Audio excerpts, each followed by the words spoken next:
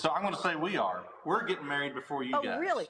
Blake Shelton is teasing a possible wedding date with his fiancée Gwen Stefani. The country crooner was on Today's Third Hour, where he was a guest co-host with Hoda Kotb, where he said that he's hoping to tie the knot with his love this summer. I'm afraid if she and I wait till next November, then I'm right back into the voice cycle again, and really want to be able to have plenty of time before and after.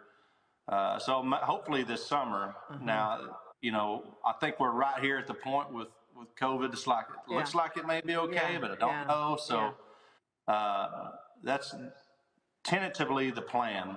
Gwen and Blake had to put their nuptials on hold due to the coronavirus pandemic. The 44-year-old also said that he wants to have more quality time with Gwen out of the spotlight sooner rather than later. I'd like to see that sooner than later. I mean, we've both pretty much, you know, taken it to the limit as far as, you know, our careers go, and touring and now the television thing. It's been fortunate to accomplish a lot of things, but hopefully at some point we'll get a chance to live some life.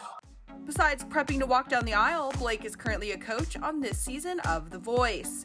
And big news was recently announced about the fall 2021 season. Ariana Grande is set to become a coach, taking over for current coach Nick Jonas. The position singer will be joining Blake, Kelly Clarkson, and John Legend on the hit NBC show. I'm so honored and excited to join the Voice family. I have been a huge fan of the show for such a long time. I can't wait to go head-to-head with the incredible coaches, get to know these new artists, and help to take their craft to the next level, Ariana said in a statement.